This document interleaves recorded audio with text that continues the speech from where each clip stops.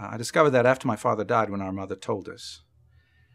And many years later, we realized we weren't alone, that there were others. And we also discovered that there were ways we might find out more about the truth.